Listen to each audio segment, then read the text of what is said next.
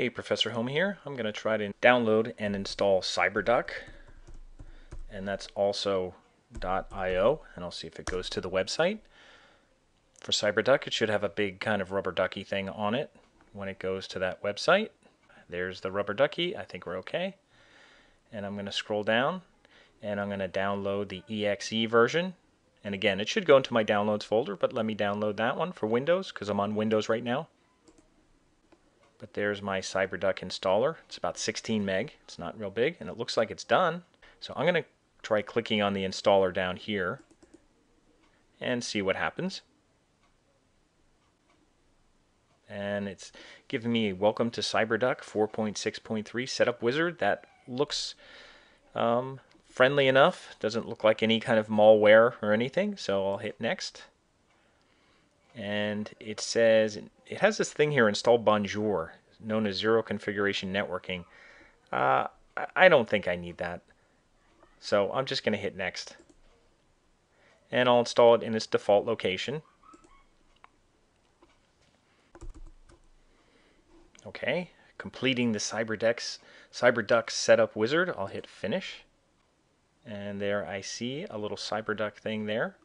I'm going to right click on that and pin it to Taskbar as well. I like to have them down here, just like on the Mac. And then once you have it down there, you can get rid of this, because remember, this is just a shortcut, which you can get rid of if you don't want a shortcut on your desktop. And I'll hit yes, because I want to get rid of the shortcut. Now I have the shortcut down here. I'm going to click on this, and I'm going to kind of see what happens. All right, the first thing that comes up is a new version of CyberDuck is available. Now it did bring up these older, when you first install it, you'll have a couple default bookmarks, or not bookmarks, they call them bookmarks, that are here. They won't be these. These are student names, which I'll show you how to set these up. I'm going to put all the student names in there so I can connect, but I'll show you how to get rid of all these. So I'm going to go through and get rid of all of these bookmarks that I have here. I'm going to keep ones in mind so that I have connections to all of your servers. But if you have a couple, there may be like a Google one and something else. You could even like shift click on these, and I'm gonna right click, and I'm gonna say delete bookmark, and I'll just delete all these. And don't worry, I have copies of these, so I'll right click and delete bookmark. Delete. And now I have no bookmarks. So you can get rid of all your bookmarks. And just so you know, up here, this little thing with looks like a tuxedo with a tie or something. Those are the bookmarks, or maybe it's a bookmark. I don't know. I don't know what that is, but maybe it's not a tuxedo. But anyway, those are the bookmarks, and that's how we're going to create bookmarks for ourselves. And I'm going to create mine for Joe sample or student sample. I'll use that same method, and then you could follow along. So let me go here, and for bookmarks, now that I have none, I'm going to go down to the plus sign, and I'm going to add a bookmark. Okay, and what we're going to do, and you're only going to need one of these, so that's all you're going to need. So after you delete all your other ones, you could set this up. And I'm just going to put, I'll just call it CSC 230, and I'll call this one sample. And you could call it CSC 230 with your last name. Okay, and that's what I'm going to put in here. And that's just the name of the bookmark of how it'll show up here. And then for server, what we're all going to put, and I'll give you instructions for this, but I'll put it in for now just so you see it on video. But we're going to put in www.wcccampusracket.com, because that's the main directory that it's in. We're actually going to be working in the graphic design subdirectory, but we have to put in the main directory first. So it's going to be WCCC Campus Racket. Make sure you get the C's right. And that's it. WCCCcampusracket.com, and your username, which is very important. Now I'm going to use the sample one, but these are all set up the same. I tried to make them very simple. You're basically going to put in your last name, and if your last name was Sample, or your last name was Davis, or your last name was Prisco, or your last name was Whitford, you would put that, and then you're going to put the @ sign, almost like an email. You're going to put your last name and @ and then it's also going to be wcccampusracket.com.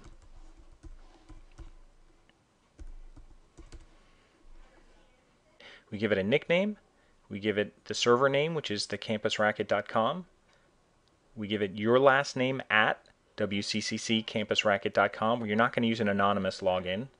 For path, you don't have to put anything. You shouldn't have to put anything in here. You shouldn't have to put.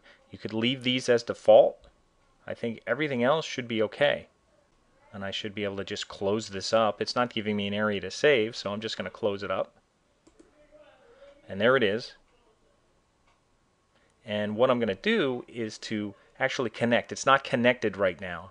It'll have a little green dot when it's connected. So I'm going to double click on it to connect. And now it's going to ask for password. And you might say, well, what is my password?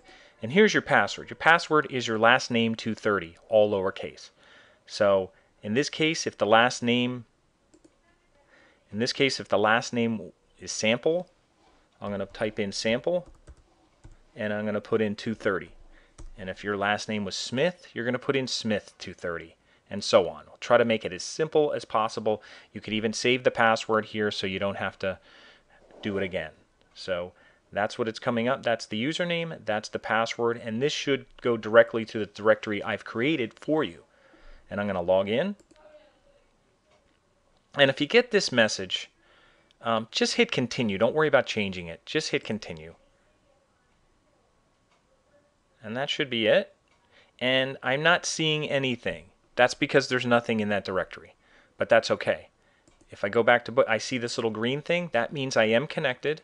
And these are the files. I don't have any files in there yet. You are going to upload files to this directory, but right now that little slash there means you have kind of an empty directory, and these are your files on an FTP server. So it's kind of a blank page waiting for you to have an index page, images, all that kind of stuff is going to be up here. So just remember, you're going to need to create a bookmark for yourself. You're not going to call it sample. You're going to call it CSC 230 with your last name, and you're going to set it up. And I could right click here and do a couple things. I could delete this.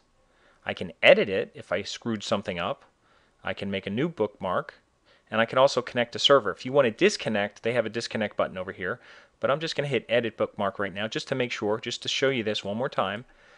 You put in your nickname, you put in the main server directory, which will give you that information, and your username is just your last name at the server.